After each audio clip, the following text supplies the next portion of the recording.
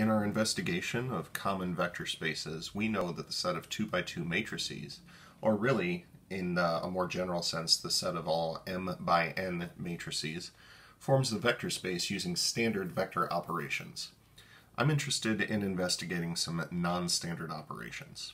So, we'll still stick with the collection of 2 by 2 matrices, but this time when I refer to vector addition, what I'm actually going to be referring to is matrix multiplication. So vector A plus vector B is actually going to be matrix A times matrix B. Scalar multiplication is actually going to be raising a matrix to a power. That is to say, if I multiply vector A by scalar C, what I'm really doing is multiplying matrix A by itself a total of C times. So my question is, which axioms will still hold? A lot of this is going to be very highly interpretive of the link between what we refer to as vector addition and scalar multiplication and what we actually mean by those things. So first and foremost, axiom A1, closure under vector addition. So if I have two vectors that are in the set, I want to make sure that their sum is still in the set. We'll refer to the set as S for the time being. Now what this is really saying is if I take a 2 by 2 matrix A and I multiply it by a 2 by 2 matrix B, is this going to result in a 2 by 2 matrix? Well, if A is 2 by 2 and B is 2 by 2, these two numbers have to be the same, which is good. And these two numbers will be your result. So yes, indeed, multiplying matrix A by matrix B is going to wind up giving you an element of our collection S. So that's vector addition over here, matrix multiplication here. So yes, a 2 by 2 matrix multiplied by a 2 by 2 matrix does result in a 2 by 2 matrix. Next up, axiom A2 is that vector addition is commutative. So the question that we're posing here, if I take vector A plus vector B, is that going to be the same as vector B plus vector A? Now to translate that into the given situation, what it's asking is matrix A times matrix B the same as matrix B times matrix A?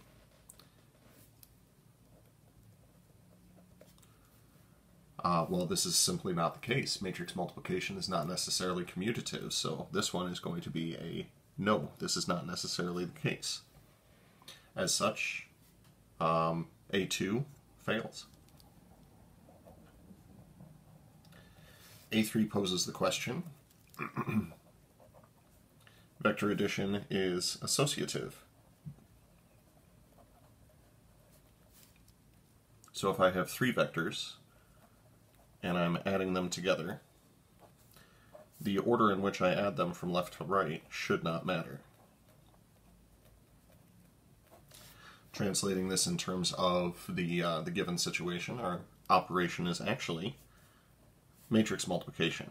So if I multiply A times B and multiply the result by C, is that the same as A times the result I get when I multiply B times C first?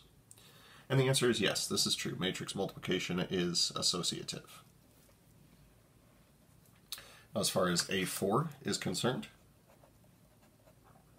is the additive identity, so VA identity. So can we identify a matrix such that when I multiply it, or excuse me, when I perform the act of vector addition with this, that I wind up getting the same result?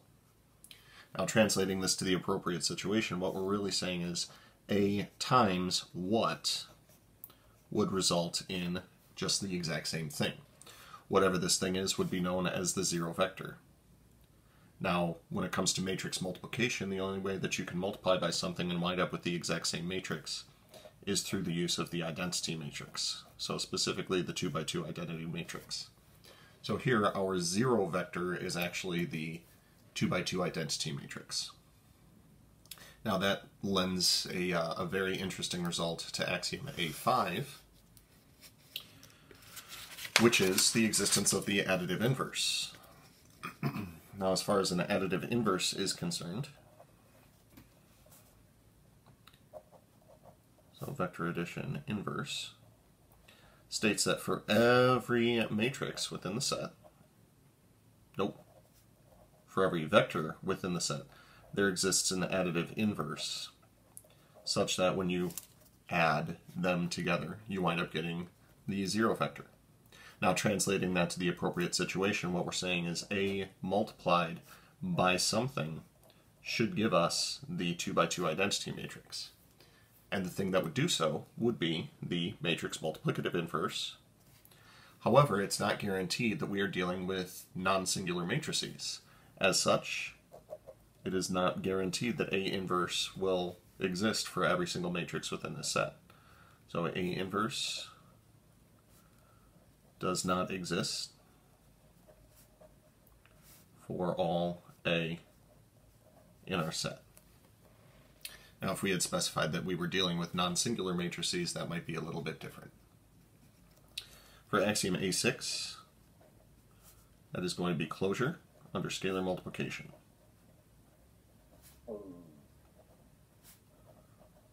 Closure under scalar multiplication. So what we're saying is, if I take C times A, that is still going to be an element of our set S. Now if I take a 2 by 2 matrix times a 2 by 2 matrix times a 2 by 2 matrix times a whole bunch of 2 by 2 matrices times a 2 by 2 matrix, the result will still be in S. Because if I take 2 by 2 times 2 by 2 times 2 by 2, we can multiply a 2 by 2 matrix by itself as many times as we want.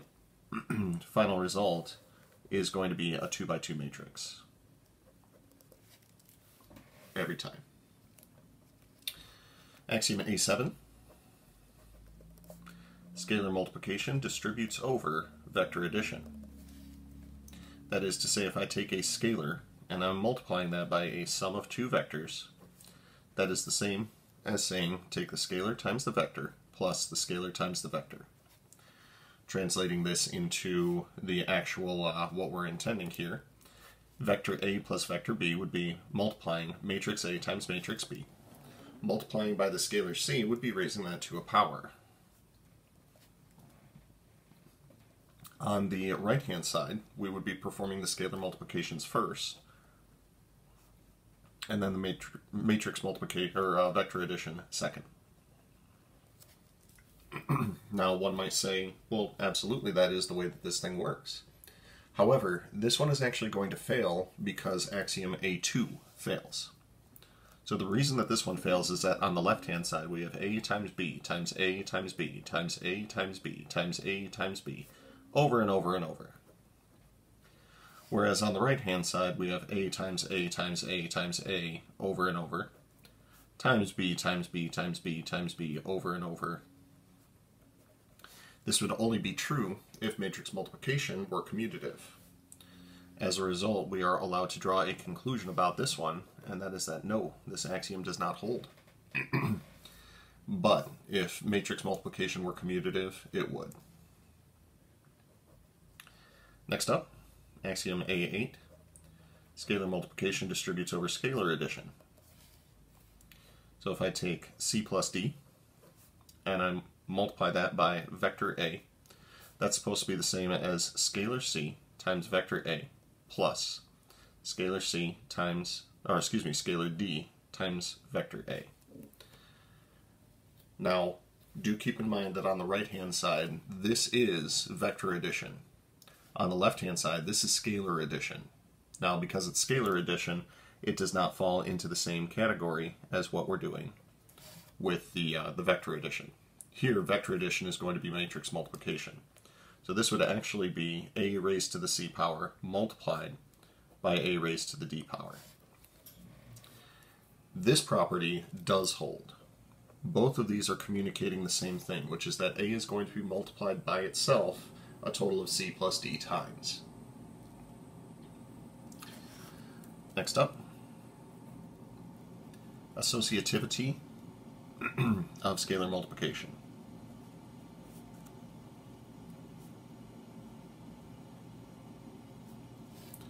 So scalar multiplication is associative, normally starts with C times D times a vector is the same as C times D times a vector. Now, on the left-hand side, what we have is scalar multiplication twice, and on the right-hand side, what we have is scalar multiplication of a vector one single time. On the right-hand side, this is saying matrix A raised to the c times d power. Whereas on the left-hand side, what we have is matrix A raised to the d power. That is in turn then raised to the c power. Thankfully, both of these mean exactly the same thing, which is that A is going to be multiplied by itself a total of c times d times. And finally, axiom A10 is the unit property.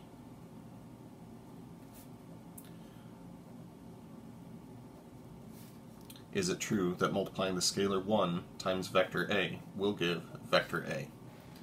And according to the definition that we're using, translating to the appropriate situation, this would be matrix A raised to the first power, and that is going to be equal to matrix A.